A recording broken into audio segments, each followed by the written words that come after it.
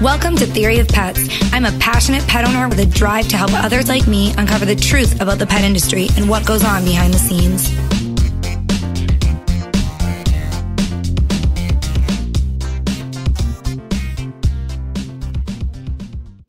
Have you guys heard about clean eating?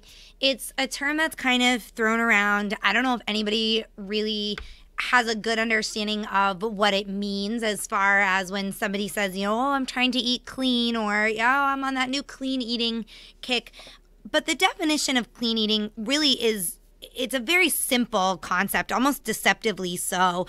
It just means that you're eating whole, real foods that are minimally processed or not processed at all if possible, not refined, not handled. Basically, they are as close to their natural form as possible. So you're not eating chicken meal, you're eating real 100% chicken meat. And that's really what clean eating is all about. If you've been doing research on pet food, if you've been looking for a new type of food for your dog or cat, and you just kind of keep up with what's going on in the pet industry, you'll know that a lot of the trends that we're seeing with human foods are now becoming more and more popular in the pet industry. And this is true for clean eating as well. Pet parents, and I'm one of them, are beginning to focus more on what's in their dog's food. We've realized through a very lengthy list of recalls on pet products, especially food and treats in recent years, that we can't just trust what's on the label. We can't trust all major manufacturers of pet products to be honest about the ingredients that they're using, where they're sourced. There is a lot of loopholes that can be found in the pet industry as far as labeling foods go. And pet parents are starting to realize that. As I said, I'm one of those pet owners. Obviously, doing the work that I do, I get to stay on top of the research and the latest things that are going on in the pet industry. And so this new clean eating fad for humans, it has leached over into the pet industry. And I was actually able to speak with Erin Beach, who is the brand manager for Nutro. Nutro is quickly becoming a very popular name in the pet food industry. And most of you, I'm sure, have heard about them. So I wanted to speak with Erin about clean eating, some new products from Nutro that are helping us to feed our pets clean foods, what it all means, and the trends that we're going to be seeing, how things might be changing in the pet industry because of these. So we had a really great conversation. Unfortunately, Erin wasn't able to be here in person. We emailed back and forth, but I asked, to start out, many pet owners purchase their food based solely on price, maybe brand recognition, a combination of the two. This is concerning to me quite often when I talk to people about pet food. This is something that comes up and they say, well, we can't afford the higher end stuff, or, well, I buy this type of food, and they'll say the brand name, and it's a very well-known brand name. It's on TV and commercials. It's in magazine ads. We see it all over the place. And unfortunately, I'm aware that this brand may have had a recent recall or multiple recalls in the past. And I bring this up, and people don't realize, they just assume that if a brand is highly recognized, it must be reputable, which isn't, unfortunately, always the case for us as consumers. That can't be something that we just rely on. And of course, we're all on a budget, and I completely understand that. My rule of thumb for pet owners that I always tell them is that you want to buy the highest quality food that you can afford for your pet. This is actually going to pay off in the long run for a number of reasons. One of the biggest ones is because your dog's going to be healthier. If he's eating a higher quality diet, he's going to have better nutrition. He's going to be healthier. And that's going to cut down on your overall health expenses, whether it's supplements that you were adding to inadequate food, or it's veterinary care for issues, maybe, skin issues from a lower quality food, or gastrointestinal issues. Maybe it's something that, you're using a really poor quality food and there's some questionable ingredients in there that maybe are linked to diseases such as cancer. And, getting him away from that food is going to reduce his risk of that, thus saving you money in the long run. So really, price isn't something that we should be focused on. And Erin actually explained that many factors go into a decision of what the best food is for your pet. And there's a variety of options available for pet owners. Just because your veterinarian recommends, this type of a diet doesn't mean that there's only going to be one option. Whether your dog needs something like gluten-free, whether you want to feed a paleo diet or a raw diet, or make sure that your dog's, into the clean eating trend, there's multiple options out there. And so Erin explained that some pet owners perceive products at a lower price point as lower quality, but the reality is that consumers vary widely on their own feeding philosophies, shopping preferences, and budgets. Natural foods, which often come at a higher price point, are tailored to the desires of consumers who wish to feed customized nutrition that more closely mirrors their own eating values or fits the unique nutritional needs of their pet. Now, yes, we can say it's usually perceived that products at a lower price point are of a lower quality. 9 times out of 10, that's true. If they're using lower quality ingredients, it's costing them less to make the food, and they pass those savings on to consumers.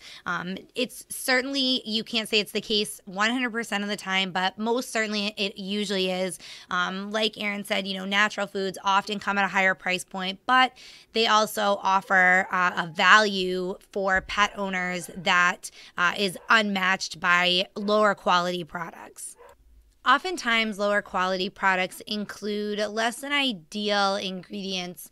They use fillers, different artificial preservatives, colorings, flavorings, things that over time, aren't good for your dog's body and will take their toll on his health. Some of these ingredients cause things like obesity and diabetes. As I mentioned, some products use chemicals that have been linked as carcinogens to, to be cancer-causing agents. So it's really important that you do the research and you take the time to find a quality food for your dog. And as I said, my rule of thumb, the thing I always tell everybody is find the highest quality product that you can afford. You don't have to go out and spend, $500 or $600 a month feeding your dog this fresh food that's delivered to your door that's made with top quality ingredients. Of course, that would be awesome if somebody can afford it. But if you can't afford that, by all means, find a commercial kibble, but make sure that it's made with quality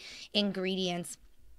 Now, I spoke a little bit about clean eating earlier, and I asked Erin what clean eating for pets means. And the response was that in 2007, the Nutro brand introduced Nutro Feed Clean, this new philosophy that they had.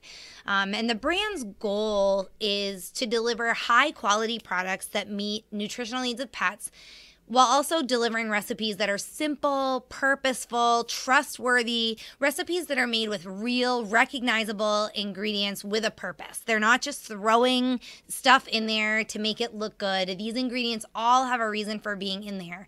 And the Nutro brand, they're trying to set a new standard and pioneer these healthy recipes for pets by exclusively sourcing non-GMO ingredients as close to their native form as possible. And as I mentioned earlier, that's what clean eating really is all about. You're not processing the foods and, making them less nutritional. You are sticking to as close to their native form as possible. And Nutro, with this new Feed Clean philosophy, they are focusing on the clean eating, which also means never adding any artificial preservatives, flavors, colorings. The recipes don't use ingredients like chicken byproduct meal, corn, wheat, soy protein. A lot of those are fillers that less quality products will use. The Nutro brand, they believe in making a nutrient-rich food. They want every ingredient to serve a purpose and make a high quality protein, the foundation of each recipe. And we're seeing that as a trend in the pet industry right now. A lot of brands will advertise chicken is the first ingredient, beef is the first ingredient, real duck or venison is the first ingredient. And that is becoming more popular. But again, recipes that use this are not the bottom of the barrel. So if you're just looking based on a cheap price, you might not be noticing this. If you take a glance up to the shelf above and you look at some of even, not the highest quality products, but those middle ground products, they're starting to realize that this kind of stuff is really important. And, so making sure that a high quality protein is the foundation of the recipe. It's certainly important for you to look for as a consumer, as a pet owner. It's something that, like I said, Nutro's focusing on at these new recipes. So I was impressed with that. Aaron also said that the brand is aiming to establish a trustworthy relationship with pet parents by protecting the integrity of the food at every stage of the process. So that means sourcing from trusted farmers and suppliers, preparing only in trusted high quality facilities, and testing for quality and safety rigorously throughout the production process.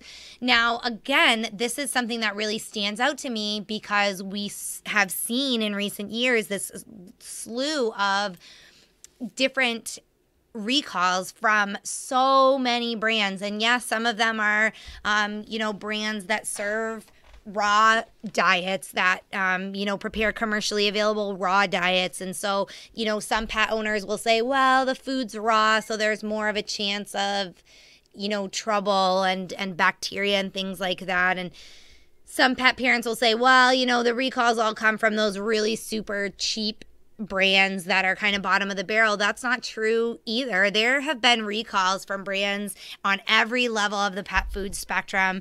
There have been recalls for so many reasons, some of which have obviously been, bacteria, disease-causing issues, but some of them have also been the quality of the food, the quality of the ingredients used.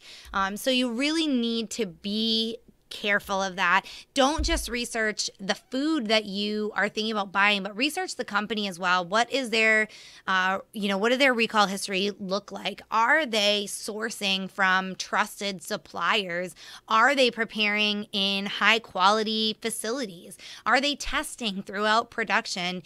These are things that Nutro's offering that should, in my opinion, be the standard in the pet industry. But unfortunately, right now, the regulations in the pet food industry are not nearly what they are in the human food industry. And so these things aren't the norm for every single company. These things aren't standard in the industry. So you have to be careful about that. And I think it's something that pet owners aren't really educated about. And it's something that pet owners aren't really aware of. It's not something we think about. You think about, for example, you look at the packaging, you look at the ingredients that are used, and you just think, as long as they're using trusted ingredients, it must be good for my dog, right? But not always. You have to look at the company's reputation as well and see how they're making their food and what ingredients they're using. If they're using a high quality protein, that's great, but where is that protein coming from? Is it coming from a company like China that's had some serious issues with ingredients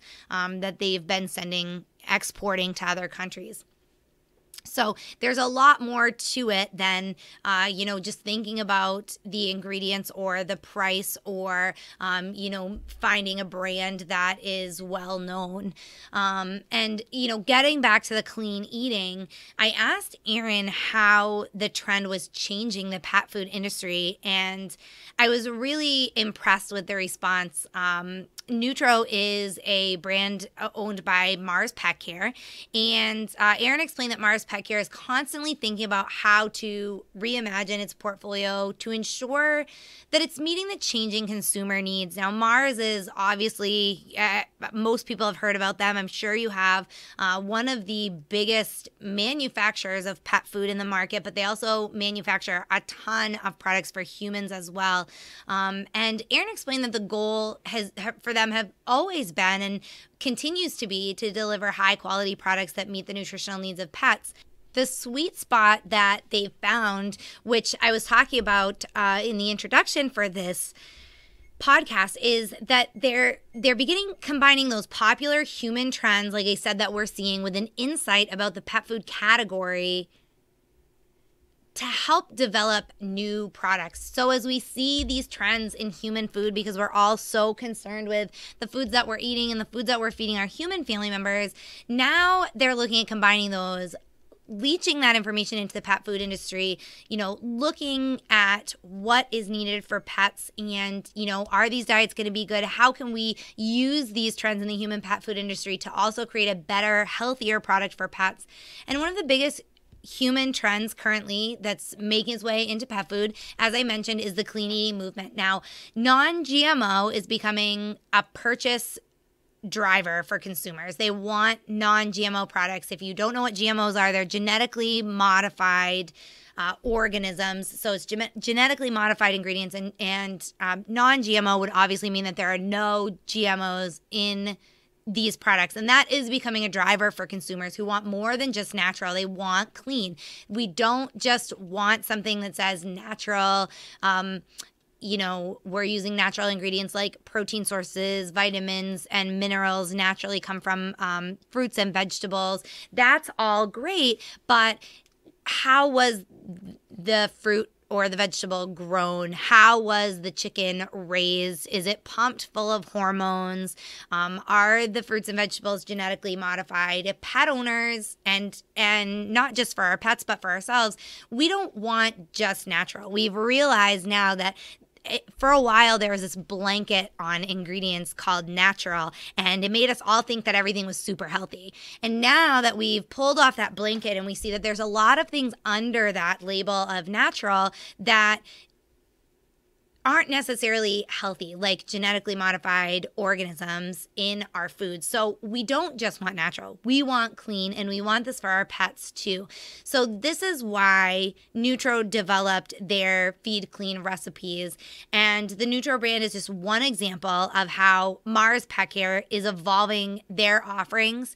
And they believe that they're offering pet parents more choices when it comes to selecting the best food for their dog or their cat. And this can be found, like I said, it's not huge yet, but it's coming. There are other brands out there. And it's definitely something, I see that, Mars is kind of taking the initiative on this. They're working towards that clean eating.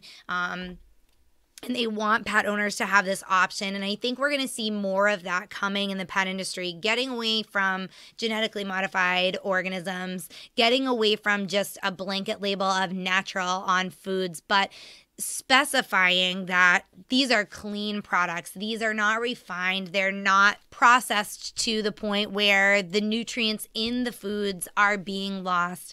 This is the trend that's coming, and it's a trend that I'm very excited for. It's a trend that I watch and I'm trying to keep up with. Finding brands, like Nutro with their Feed Clean recipes, seeing more products like that come out on the market is really exciting for me. It makes me really happy and excited to see where the pet food industry is going to go in the next few years with this.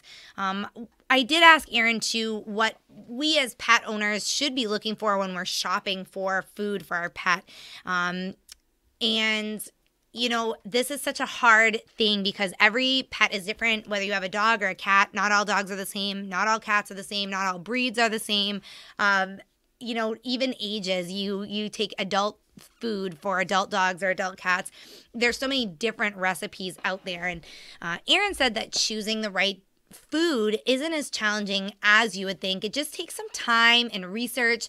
Learn about the different options that are out there. Learn how to read the labels. Ultimately, consumers should align their feeding preferences with their price point, and you're going to find some high quality product that fits your pet's needs. And, I really agree with that. Like I said, my rule of thumb earlier, aligning that price point.